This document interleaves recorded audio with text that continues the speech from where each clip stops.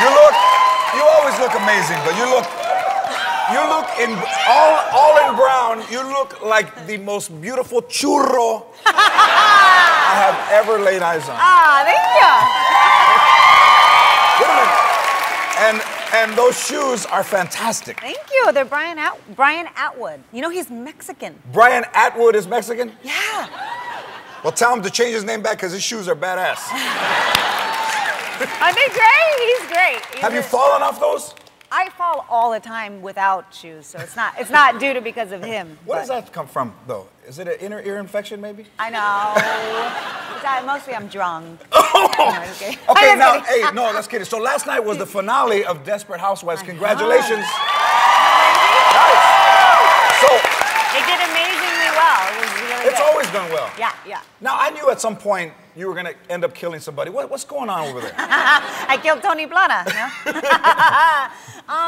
Well, that was my stepdad, and he was pretty evil. Evil to you, yes. Yeah, yeah, and it was amazing. It was funny because I guess that, when it airs on the East Coast, I got 1,500 tweets in like 30 seconds, and I go, oh God, what's happening? You know, whenever you get like a lot of tweets, you're like, something happened with me and the press or something, and it was all about how great the finale was. Yeah. It was great. Are you still having fun doing it? Yeah. Will you be back next year? Yeah, hopefully. Now, there's a bit of like a law thing going on between Nicolette Sheridan and Mark Cherry, who created Desperate Housewives. Yeah. How did you get involved in that? I know. How did I get involved? I was like, why did I get pulled into this? No, because we all have to be, we have to give a deposition or something because of what they're fighting about. But yeah, I just saw that her deposition came out that Mark had said these mean things, but it was at my wedding, and Mark Cherry did a toast, and the toast is like a roast, so it makes fun of you. And right. I don't know what she had said, but it was not anything close to what he had said. And you laughed. Everybody laughed. Like Popovich did a toast to Tony and roasted him too, Right. So it wasn't like, if you take a sentence out of context, you can always... And that's what it is. Yeah. All right. That's what it is. In case you want to know, she just told you. Yeah. All right. You're the first person to ask me about that. That's funny. This guy not afraid of you. And also... Because you know I'll tell you anything. That's right. And I love you. That helps. Now, you're getting very known at throwing parties. Like you throw Victoria Beckham a baby shower. Yeah, I threw Victoria's shower. Yeah. She'd never had a shower. They don't do showers in England. The baby Well, showers. they don't fix their teeth either. No. They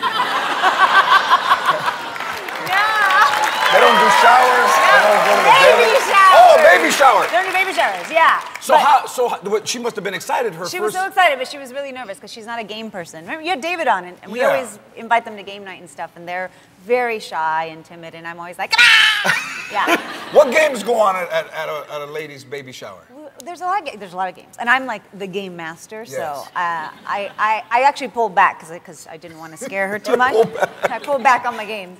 But no, we play the baby game. But the picture that she tweeted out was we had everybody make. She's having a girl, so we had everybody make a princess dress out of toilet paper from their tables. That's like a tame game, though.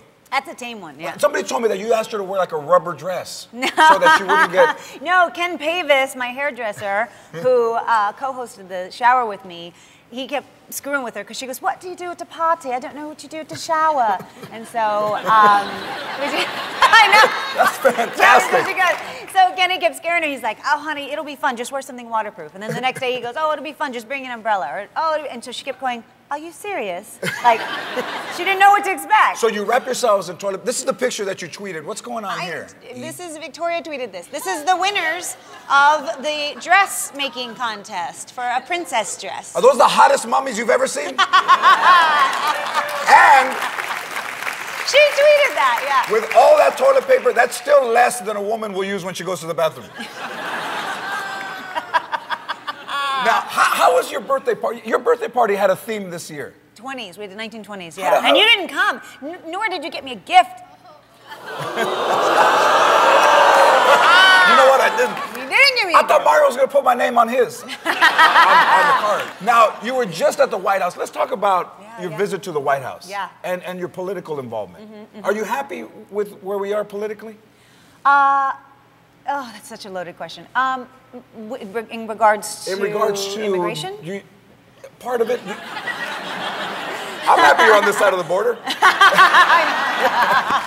No, you know, it's a very complicated issue, immigration reform. That's why I was there. We were talking about the future of Hispanics. Right. And improving education, and then also immigration reform and why it's being held up. And so we had a really candid conversation with President Obama, and there's about 10 of us that are influential in the media.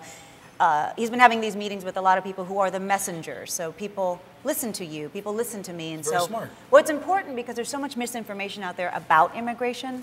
And so it's important to know exactly what is the White House doing, what's the administration doing, why are they being blocked, what are their obstacles, and then for us to take that and reframe the message to take it away from a xenophobic dialogue, you know, where people are like, I hate Mexicans. And it's like, well, all immigrants in America are not Mexicans. True. 50 million of us are legal. Right. There's more legal than illegal. Yeah, and they come from all over the world. Yeah. I'll put it to you so that Mexicans have become like the Louboutin of illegal immigrants. Right. We're like, woo! Yeah. But you know what? The dynamic thing that's happening is that we have kids today are not competing with the kid from Oklahoma or the other kid educationally. They're not competing with other states. We're competing with the kids from China. We're competing with kids from Germany. So we're in a global economy. Global. And we, United States, have our own emerging market right here with the Latinos. And we're not taking advantage of that. And so that's what we have to Well said. Well said. And when you talk like that, we end up on the wall. Mi tierra in San Antonio. I Fantastic. know! I want to show your picture. Mi tierra in San Antonio, favorite. They painted me on the wall. They painted her and they painted me. Here's Eva from Mi Tierra. Here's a picture of Eva. How fantastically gorgeous. Beautiful. Lovely. Now look at my picture on the same wall. And then look at the person next to me. Same face. The person next to me is the same face but with a wig like a Mexican Tootsie. How is that? That's me in drag. When we come back, we're gonna make a recipe from Eva's new cookbook, Eva's Kitchen. We'll be right back. Eva Longoria.